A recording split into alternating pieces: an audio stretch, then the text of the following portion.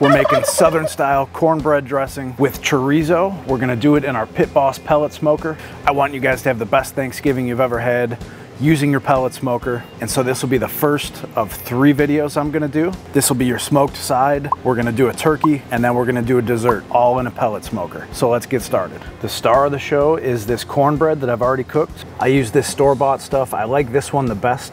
It's not too sweet. And basically all you gotta do is add 2 eggs, 2/3 of a cup of melted butter, and 1 1/3 cup of milk. Just combine it all in a bowl. And then I sprayed a tinfoil pan with some cooking spray, dumped it in there, put it in the smoker at 350 degrees for about 45 minutes.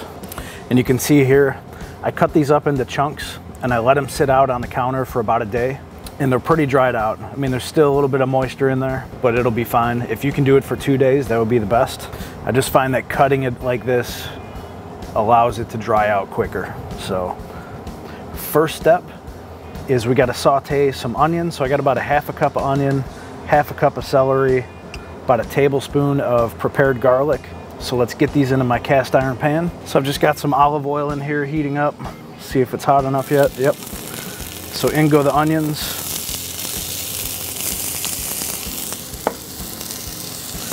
Celery. And we just want to cook these a couple minutes until they're nice and soft. So we'll stir this around.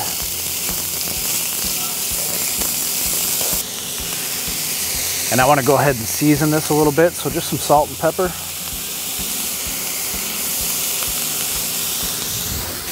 for my salt today, I'm going to use this hickory sea salt.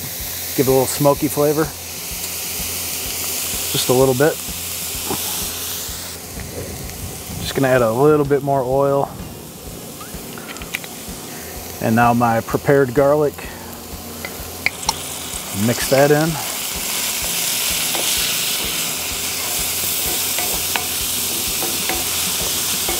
It smells so good, like garlic and celery and onion. So the next thing we're gonna add is our chorizo.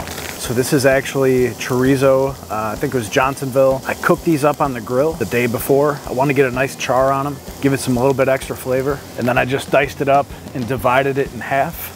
So this is a 1/2 pound. So let's get this in just to reheat it into our hot pan. Now, if you wanted to make a more traditional cornbread dressing, you could use chicken. But these past couple of years, we like to add a little something spicy to it. So I'm just gonna incorporate this.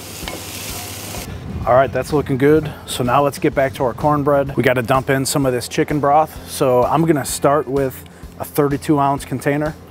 If you've got your own chicken stock that you've made at home, go ahead and use that. Let's just start with about half. And we're gonna use this to help us break this down. You could crumble this in advance, but once it gets wet, it's gonna crumble anyways.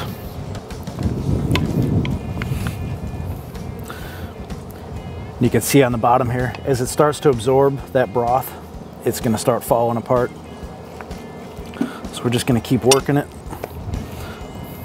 All right, so after a couple minutes, it gets really soft and just crumbles apart. And now we've got big pieces, little pieces, which is good. Next thing I'm gonna do, I always add poultry seasoning. So this has got thyme, sage, rosemary, nutmeg, a few other things. You're gonna use about a teaspoon to start. We'll taste this at the end to see if we need to add any more. I just like to add it now so I can see it as it hits. Give that a quick mix. Just a little bit more pepper, probably another teaspoon or so. A little bit more of our hickory sea salt. Give it that nice smoky kick. And now we're gonna add in our chorizo with our onions and celery.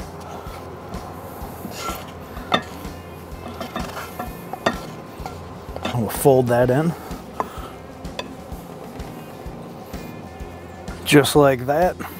And now what we want to do is start adding more chicken broth. We want to take the texture of this dressing right to the edge of soupy, but not quite. So we're just going to add slowly. So let's keep adding until we get to about the right consistency we want. So I know, because I've made this before, we're gonna need at least this whole container, but we'll add it slow just in case. So what I like to do from here, we just put in the full container. I'm gonna let it sit for about 5 minutes and then see how it looks then. And then we'll know how much more we need to add, if any. All right, it's been about 5 minutes and I can see that it needs just a little bit more broth. It's kind of hard to describe, but right now it's still a little too dry for my liking. So I'm gonna add about a half a cup to start. We'll see how that gets it.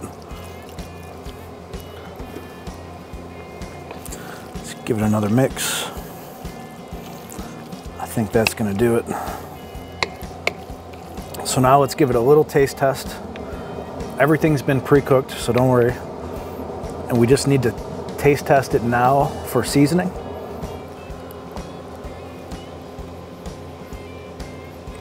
Good on the salt, we don't need any more. I do think it needs a little bit more poultry seasoning, maybe about half a teaspoon. So let me add that real quick, and then we'll get this in a pan. All right, just gonna put it in. This is an aluminum pan.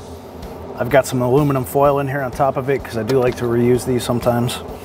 And sprayed a little bit of cooking spray. Just dump this in.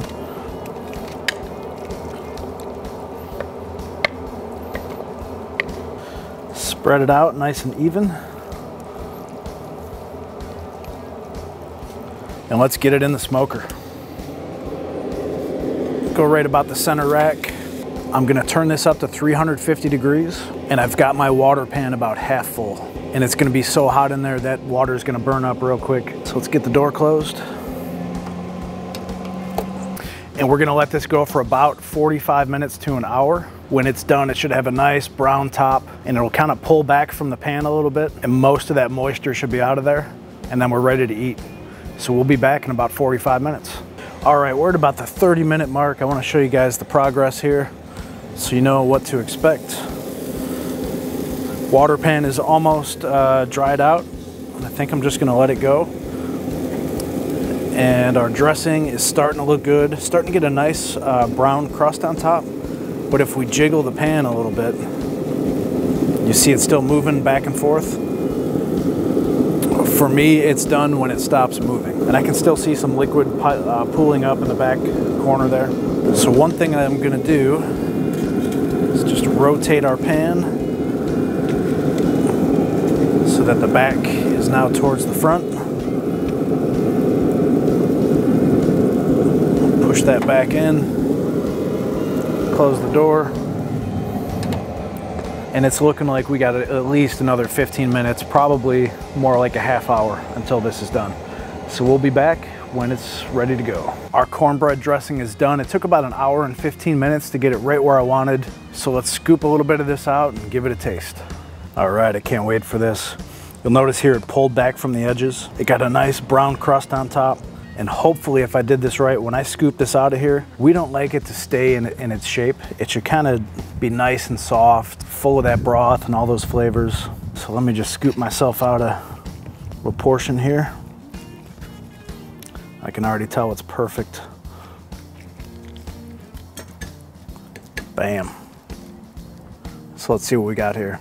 We got the celery, the onion, there's some chorizo, all that cornbread stuffing. So let me get a bite of this, make sure I get plenty of chorizo on there.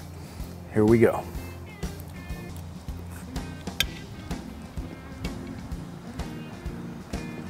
That's got the perfect amount of flavor, nice and moist. Now I know you guys would never make a dry turkey, but if you went somewhere that they had dry turkey, you would definitely want dressing like this. The only thing this needs now is some good gravy, or a cranberry sauce over top would be good. So hey, if you like this video, check out this playlist right here. It's got a ton of good cornbread dressing videos. Or you could check out this turkey video I did a couple weeks ago. It was a practice run, and I'll see you over there.